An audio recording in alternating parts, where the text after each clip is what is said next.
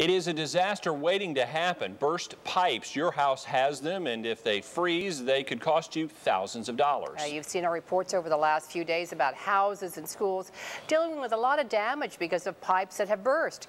Yesterday, we showed you the Griner School for the handicapped, water pouring out of the walls. We found in most cases you can keep that from happening to you. 7 News reporter Garrett Cryer is live tonight at 19th and Columbia in Lawton. And this is just one house where the plumbers were hard at work today. Garrett?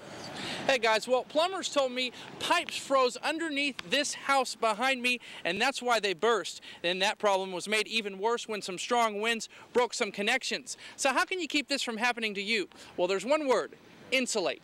That might have prevented this disaster. Take a look. This is the insulation that had been covering the pipes at this house. It's cracked and broken.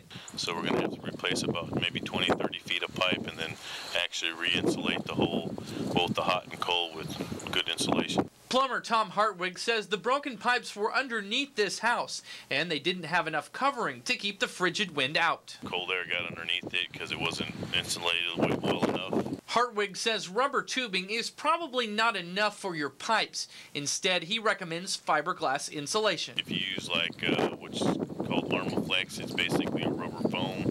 It doesn't insulate it good enough to keep the cold away from it. If the cold does get to it, you could be paying for more than just a plumber. Water pipes in the attic weren't insulated properly, busted.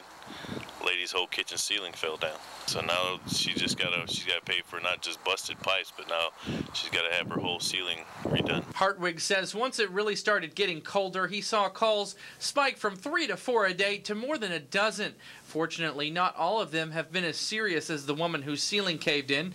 He says if people don't want to spend thousands of dollars or be... If you've been without water, you know how stressed, you know how it is, so I'd make sure I do it.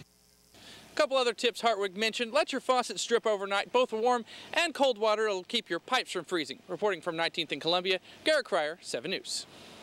And one other tip, Hartwig says it's also helpful if you have your water meter outside your house marked and also covered up with a blanket or something to block the wind so it doesn't freeze.